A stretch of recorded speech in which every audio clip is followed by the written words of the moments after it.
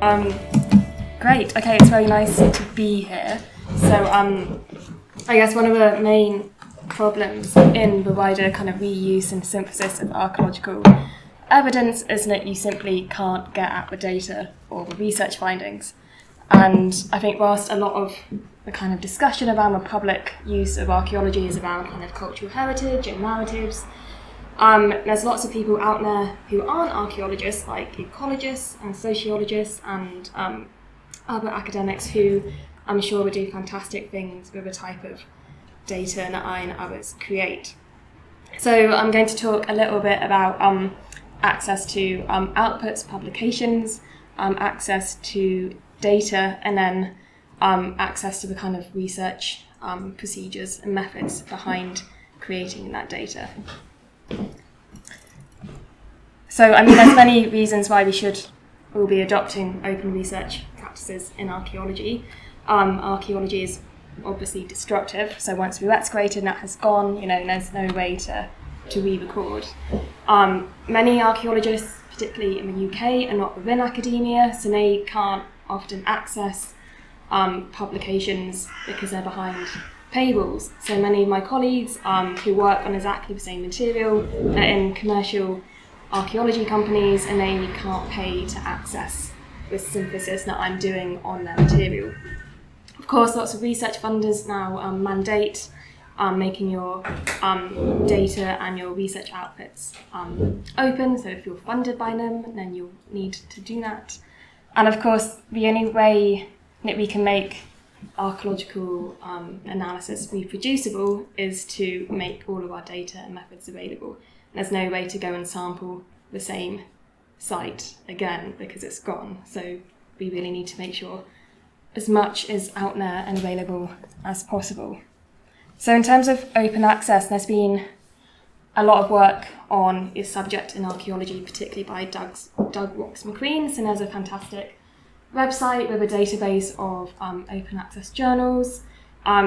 And there's been a kind of, I guess, gradual movement over the last 10 years to provide more open access publication venues. So we have a number of, let's call them gold publication places, where you essentially pay an article processing charge and your article will be open access under a CC BY license forever. So some of these are kind of low cost options, so things like Open Quaternary, Journal of Computer Applications in Archaeology, published by Ubiquity Press, who have a £400 APC and are run in a very sustainable scholar-led way. We're increasingly having more commercial publishers setting up pure OA journals, such as Star, which will have a higher APC, but there's a growing number of options out there, and there's lots of exciting journals in countries in Eastern Europe and Central Europe which are moving towards full open access, which is great, but there's much less movement within the kind of, I guess, top tier Anglo-American style journals. So what we do have is a large number of hybrid journals where you can pay a fee to have your article open access, but many of the articles in there will still be behind a paywall. So at least if you have research funding, you can pay for this. But of course, if you don't have research funding, you can't pay, and so you're then behind a paywall still and will suffer kind of imbalances. And of course, the APCs are very high. So what's that one? Archaeological and anthropological sciences is £2,080 to make your article open access. And there's no clarity as to what these APCs, so article processing charges, are. And lots of these journals are being told that they have to set a high APC to kind of retain journal brand and be seen as a high quality journal, so they have to charge a competitive charge. And it's not a free market, because we can't choose where to publish really, it's where who's going to accept. So this is a big problem and it's not sustainable. And one of the key things on the horizon is this thing called Plan S. And I've forgotten what the S stands for again. Sudden, I think. Anyway, so it was launched in autumn 2018 by a science coalition in Europe. So it's research funders from 12 different countries who've come together and set out a kind of outline for where they want research funded research outputs to be. So by 2021, any research funded by one of the 12 significant countries has to meet these requirements. So the key things is that hybrid journals are being phased out. You need, but you can publish in closed access journals if there's a zero embargo on your postprint. So that is okay for some journals, such as CUP journals. But it's basically calling for a move towards gold open access publication, which has big problems for lots of society-run journals, such as things like medieval archaeology, proceedings of a prehistoric society, Britannia, where a learned society gets income from publishing that journal. So if that income source goes, lots of the scholarly functions that learned society currently offers need to be funded elsewhere. Anyway, so this is a big challenge at the moment, so it'll be interesting to see how many publishers in Europe react to this. But one option, which I'm involved in, is moving towards more scholar-led consortia type publishing.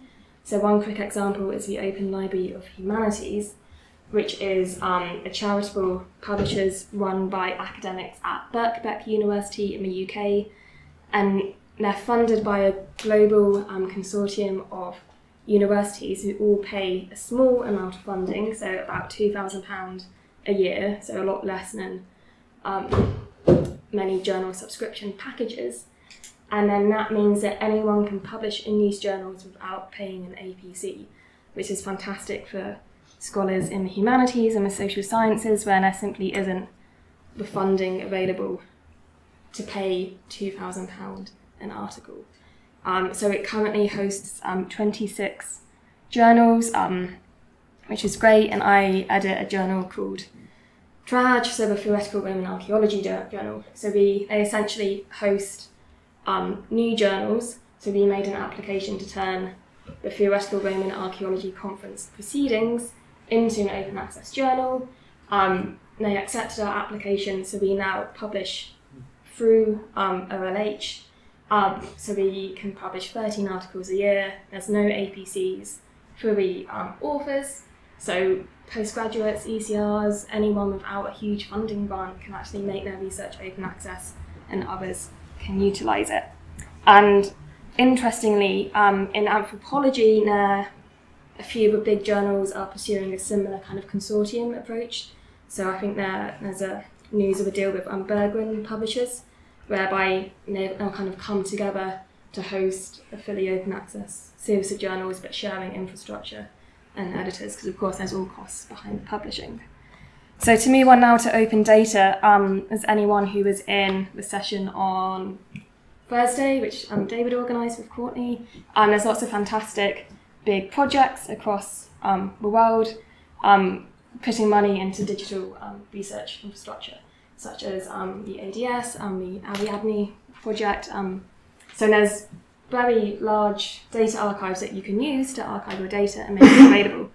The problem is many, I guess, individual researchers simply don't know how to archive their data properly, don't have money to do that, or maybe don't see the kind of use or kind of usefulness of making their data available.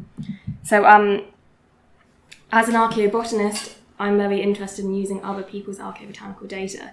And in trying to synthesize this, I've spent far too much time typing in numbers into spreadsheets or databases, but simply because the data is horribly published in various monographs and PDFs and obscure places.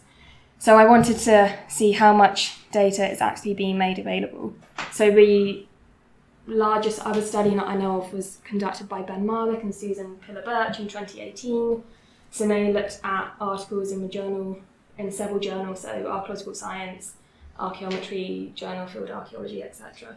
And they were looking at lithics data and basically found 53% of 48 articles did make their primary data available, which means 47% didn't. when they emailed authors to say, can I have your data? So the no is yellow, and clearly most people said no, or I can't find it, or I'm still working on it. So I spent some time reading any articles that published primary archaeobotanical data over the last 10 years. And so that, I mean, counts of seeds. And that's a very widely accepted data standard in archaeobotany. So what we do is we take a sample from one context, we count seeds, 2 species, we identify them, and then what a lot of people do is take that data and somehow crunch it into summary data by phase or by site, which is useful for interpretation and analysis, but it is not useful to other researchers trying to do new analysis. So basically I went through every single article, so about 239, and said, okay, is this kind of data available to me, and in what form? So basically the red bars are no, that data is not available.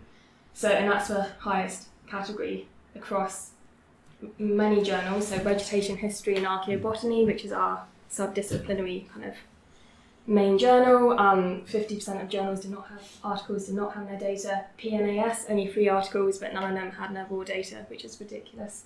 PLOS ONE, also surprising. Quaternary International.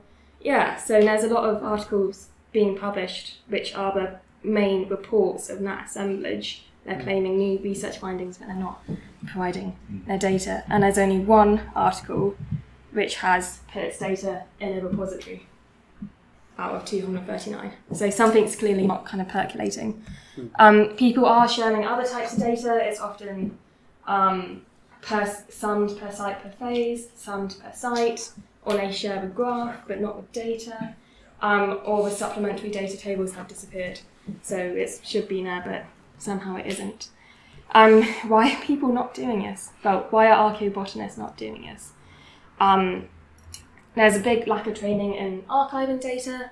At no point in postgraduate training was I told or encouraged to share my data, or in what form. Should I do it as a CSV file, or should I just make it into a PDF? Who knows?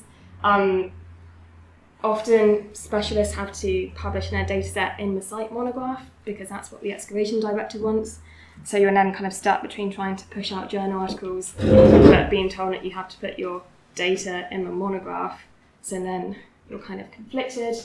We don't really think about future reuse until you do it, and then you realise how much of a pain it is.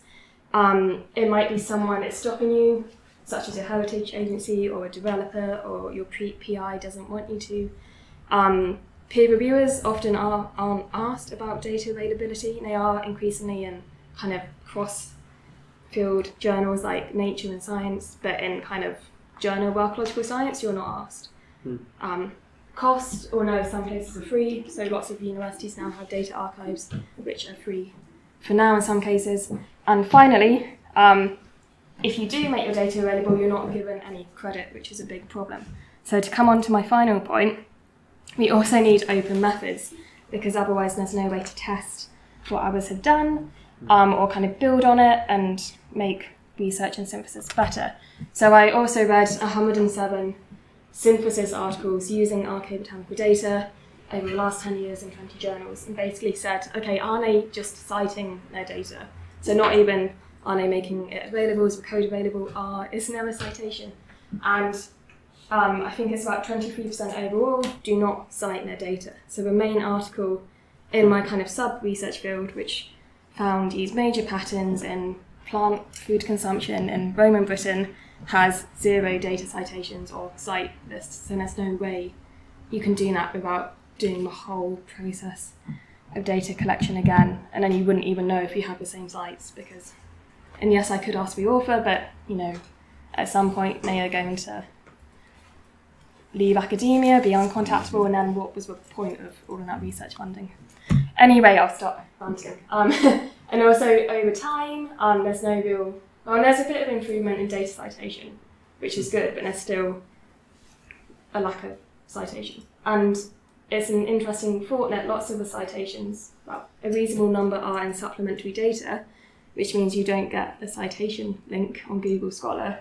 So even if someone cites your data paper, it doesn't help with your H-index or your citation count, and you can't trace the citation links.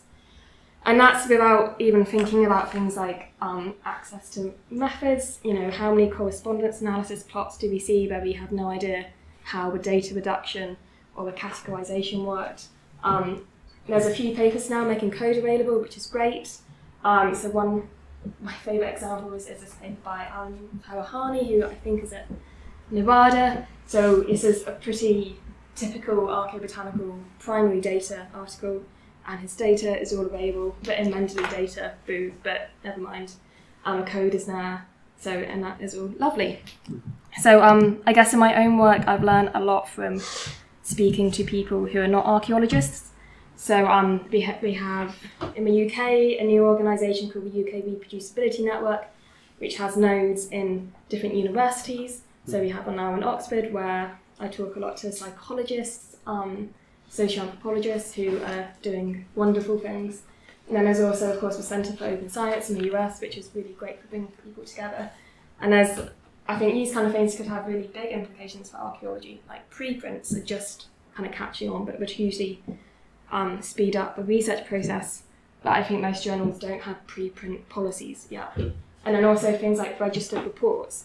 I mean, so much of archaeological publishing comes down to, did you find something new or early or exciting in your assemblage, which doesn't reward people who are just doing very good work. So what a registered report does is you say your research design and how it fits in the kind of research agenda. You submit that to a journal. They, based on the quality of your questions and your design, they say, yes, I'm going to publish the outcoming paper. So if you get negative results or you don't find the earliest seed or the latest seed or whatever, they still publish it, which is great. So it takes away this kind of gaming of just finding sexy things. So I'm going to stop talking now, but in conclusion, there are big moves coming towards open access, which are great, but have lots of power inequalities and challenges which we need to think through as a discipline. And we're still stuck on prestige journals, despite the fact that most institutions are signatories to DORA. It doesn't seem to be making effect. We need to teach postgraduates and undergraduates about research data, and that CSV files are great and PDFs are bad. And there's a lot of exciting open research approaches coming through, which will have big impacts. And if you want to come learn more, there's this really exciting conference taking place in Oxford in March. Great, thank you.